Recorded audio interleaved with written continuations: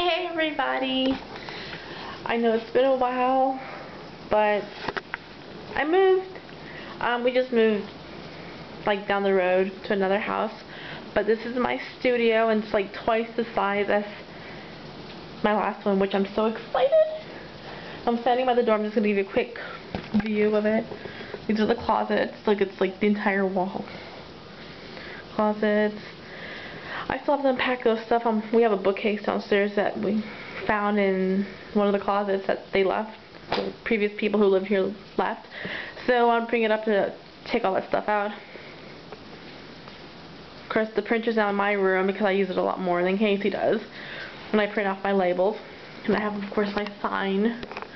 The best things in life aren't things. And of course I was able to hang up my degree. So excited. And my tassel. And here's just a little quick view. This is my window. I love this window. So I put my desk there. It's pouring out. But that's the golf course. There's actually some crazy people out playing golf a few minutes ago before it got really bad.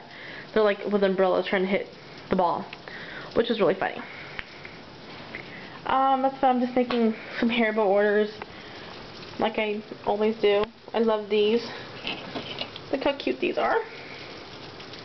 Adorable. Ooh, wrong way. And I like these. These are like satin gold edged ribbon. Really nice for weddings. Speaking of which, I'm also planning one.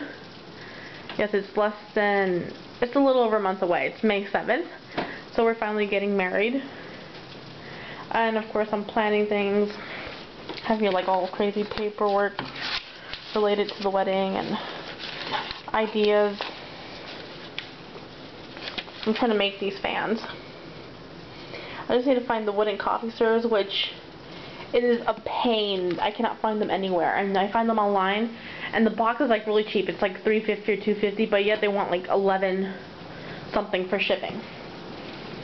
So hopefully I'll post a tutorial on how to make them. I started them. See, I had actually got scrapbook paper, and with my cutting machine there, this right here, I cut them to 5 by 5, and then I glued them to the back of some cardstock. And I had the paper punch that does the rounded edges. So I'm just missing is my wooden coffee stirrers, so I could like